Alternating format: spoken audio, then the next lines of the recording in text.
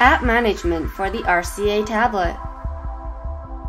If you wanted to combine apps into one folder, find the apps you want to combine and first move them all to your home screen. For example, say we wanted to move the Play Movies icon to the home screen. Touch and hold the app. Then you will notice the screen change to the home screen. Keep holding on to the app and release when you want it to save on your home screen. Now to combine the apps, simply touch and hold the app. In this example, we will group the Play Movies app and the Netflix app to form a media folder. Grouping apps together is a good way to organize your home screen. You will notice that they will combine to form one folder. Do the same for all the apps you want to combine into one folder. Now if you select the folder, it will open up and you will see the apps contained in the folder.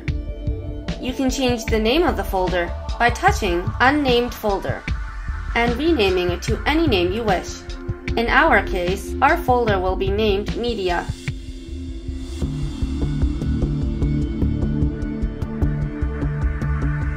If you want to remove the app from the folder, it is as easy as selecting the folder.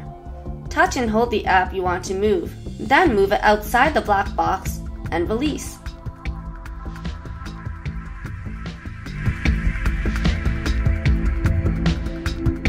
If you wanted to move an app out of the Quick Launch area and replace it with another app, simply touch and hold the app you want to move. In this example, we will move the browser app out of the Quick Launch area and replace it with the Play Movies app. Touch, hold, and drag the browser app out of the Quick Launch area and put it onto the home screen. Then touch and hold the Play Movies app and release it into the Quick Launch area.